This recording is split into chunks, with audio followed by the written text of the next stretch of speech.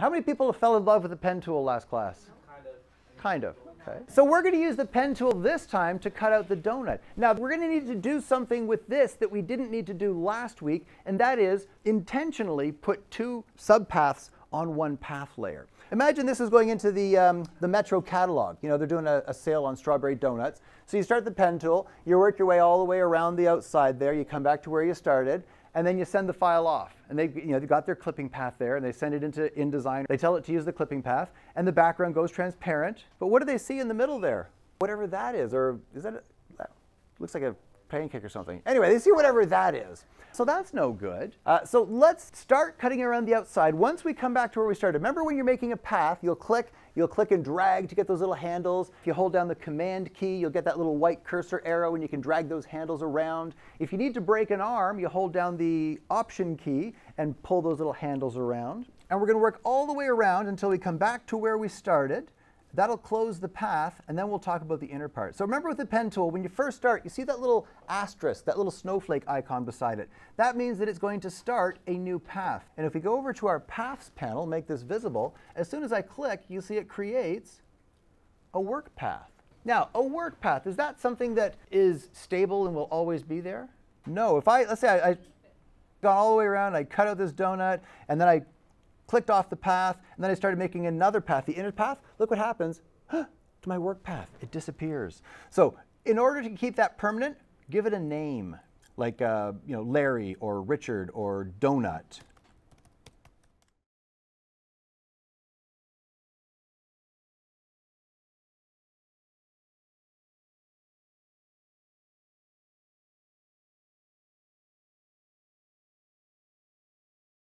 So let's say I'm going to go around. See this, looks like Alfred Hitchcock's nose?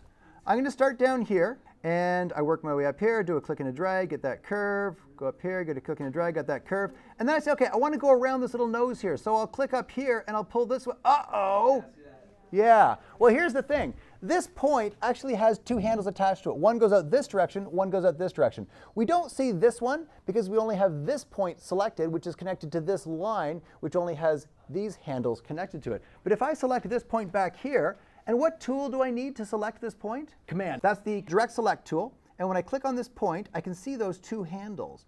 So I say, OK, well, I want this little line here. Remember we said think of this as a cannon firing a cannonball towards here, but it's being affected by the gravity of this one and that handle. So it fires the cannonball towards this, goes boom, whoa, over this direction. We want it to fire the cannonball out this way. So I'm going to grab this handle and pull it out this way, which will work just fine for the line going around the nose.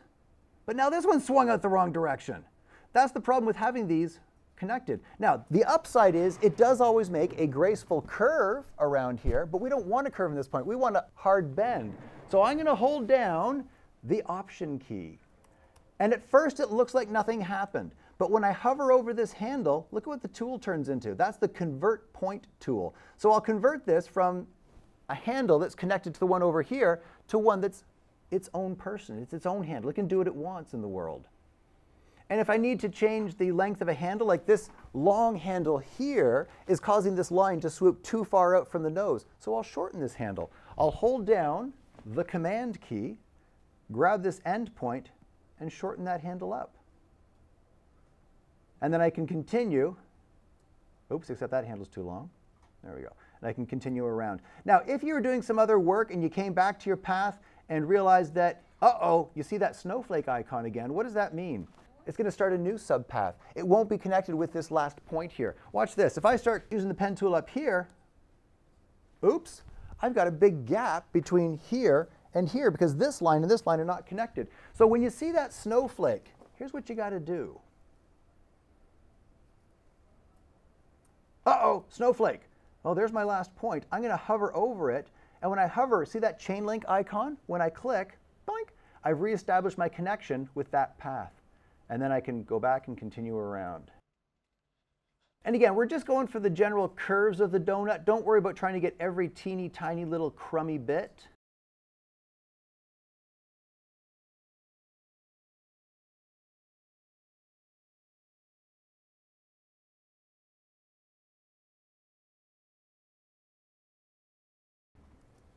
So like I said, once you get all the way around to where you started, when you hover your cursor over the first point that you created, you'll see that little circle icon. And when you click, that'll close off the path. And if you look in your Paths panel, hopefully you'll see something like this. I've got a gray panel, and the donut is highlighted in white. So that's telling me that if I were to load this as a selection, or if they were to use that clipping path to isolate transparency, everything around the outside would be lost. Whatever's on the inside would be kept. Unfortunately, right now, that also includes this inner part of the donut. So because we've closed this off, we go back to our little snowflake icon. We've finished this path. Let's move to the inside and cut out the inner part. And again, don't get too hung up on every little crevice. Just follow the general curves of it. And if you're going to err on the side of something, err on the side of the donut. Keep a bit of the donut, if anything, rather than going on the outside and getting a bit of the background in there.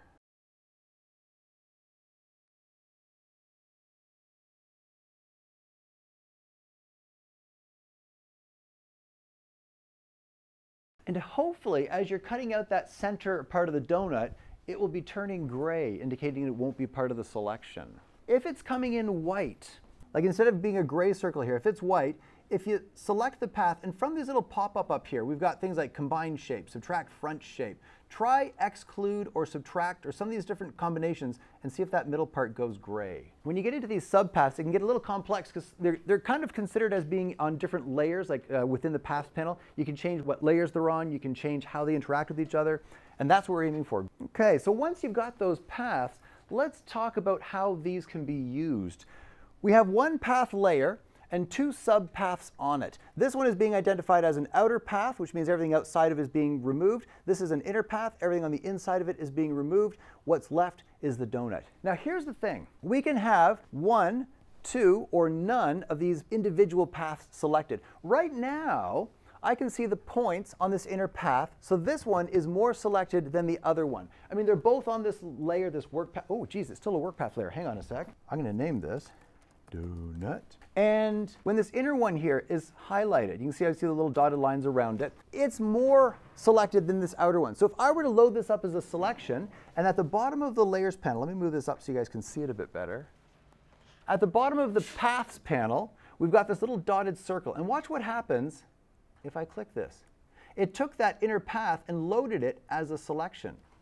And because it's gray, it means it's not selected, which means it selects everything except this inner path. So if they were to use this, they would get the background, this part, uh-oh. So let me deselect that, and let me select this outer path. So I'm going to hold down the Command key, I'm going to click on this outer path, and now I can see the points around this outer path. But notice I don't see the points on this inner path. So if I load this as a selection, I get the donut selected, including the hole, because this outer path has white on the inside.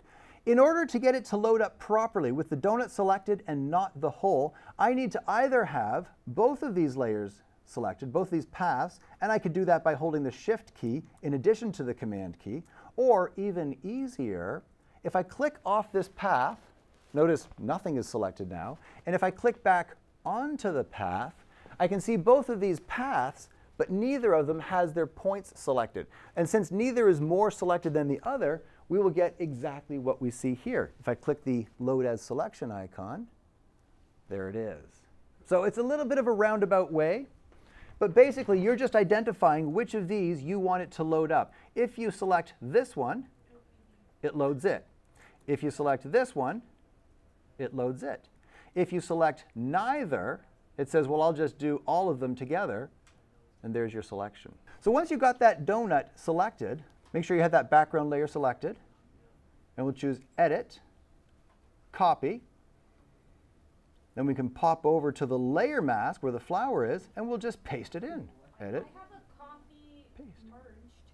merged. When you're in your layer path, click the layer, the background layer. Yeah. If you have this layer selected, because we turned off the eyeball on the flower, when we go to copy, it says, wait a minute, there's nothing on this layer for us to copy. Like the layer that we have selected, its eyeball is turned off, there's nothing there. Instead, click on the background layer, make it highlighted.